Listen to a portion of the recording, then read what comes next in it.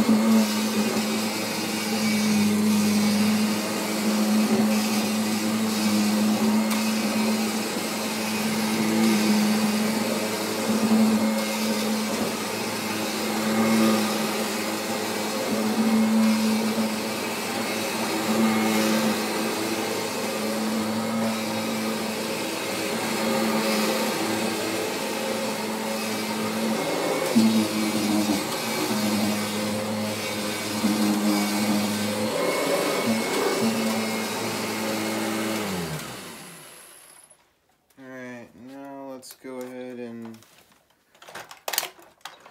get finished with this.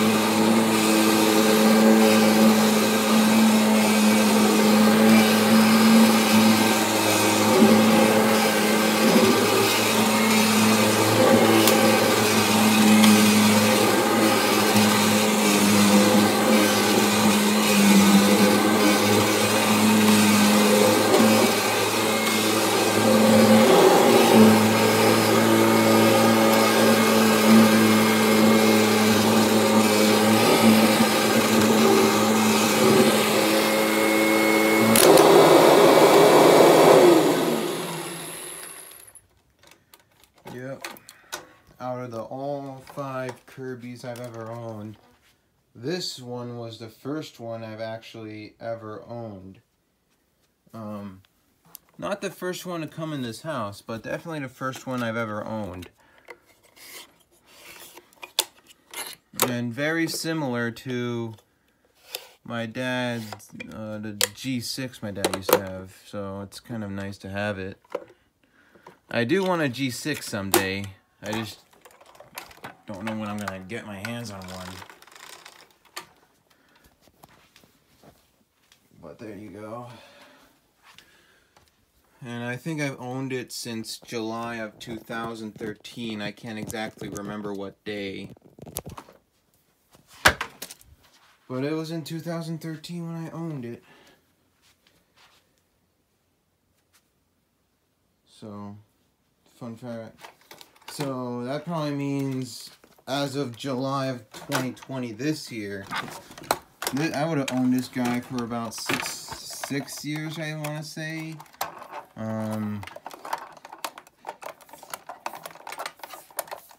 So yeah, and I think when 2023 comes around, if it does, this guy I will own for a decade, and it's definitely one Kirby that I'm proud to own. It's proven its quality to me. For the first 2 years I've owned it, it was the only Kirby I've actually had, well, owned, let's say. The Centria was around. But, oh boy, when I owned this guy, boy, didn't I put this guy to work for the first couple of years I had it. In 2016, right at the last day of January, I got my hands on a Centria 1.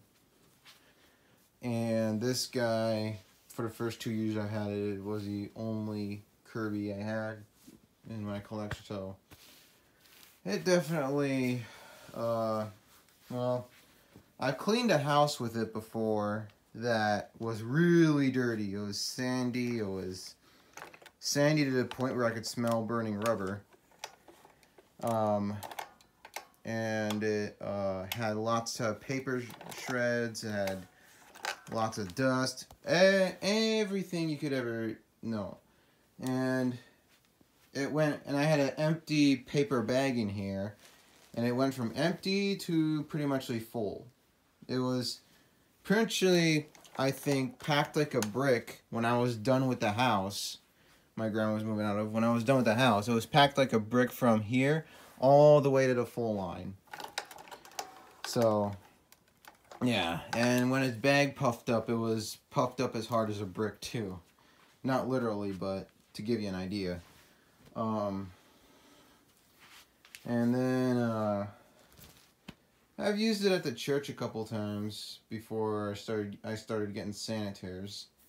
And most of the time I would use that SE86 I used to have there. And yeah, it's definitely been a long road for this guy, and it has done its duties really well. I did replace the brush roll. It had a chevron brush roll in it, the G5, original G5 without the magnet brush roll. And I replaced it with a stiff oblique. And I replaced the cord on it. And after the year supply worth of paper bags ran out, I